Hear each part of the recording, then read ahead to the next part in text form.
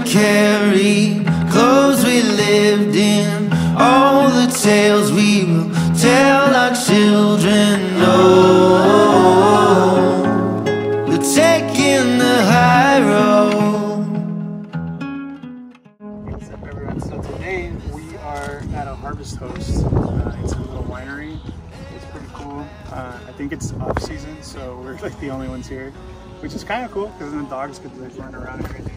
But I'm gonna show you guys how to set up from like start to finish. Right, so one thing that new camp could probably do a little bit better, or maybe something that we're gonna do at a later date, is put a lock here. You know, you have your battery and you have your gas tank and a bunch of other stuff in here. So we're gonna try to add something, but for now we have this, and we have a little padlock to hold everything in. Alright, so first thing, we gotta unhook from our tow vehicle. Some cars might come equipped with a switch to turn off the power, but if it doesn't, this battery is gonna be draining your car vehicle, so we wanna make sure we unhook. Next, we'll take off the chains.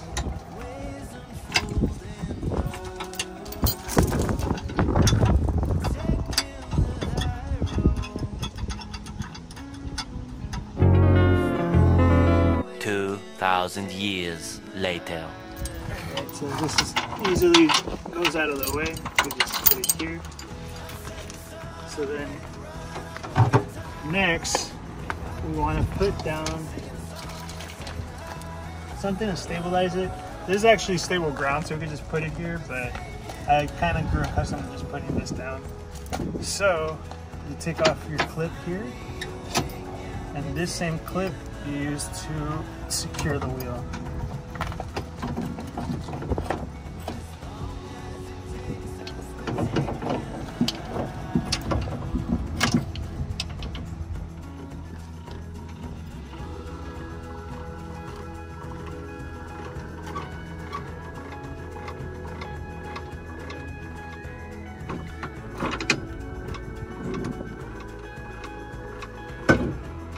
So you want to make sure that you're level. Find something that's straight on the vehicle, that way you know that it'll be straight. And these are these little Camco levels that you could buy from Walmart. So I put it on the Audi emblem, and then right here we're straight. I placed the other level over here, and you can see we're level on both sides. The next thing you want to do, put on some lock chokes, because you don't want to be rolling over. You don't want to come back and your trailer's over there down a mountain. Very important. Right in the wheel. This will help it keep it secure. And even if, I'm just kidding, you don't want to be pushing it. So yeah. Alright, the next thing you want to do is use this tool that came with our trailer to stabilize our teardrop. Put it right here.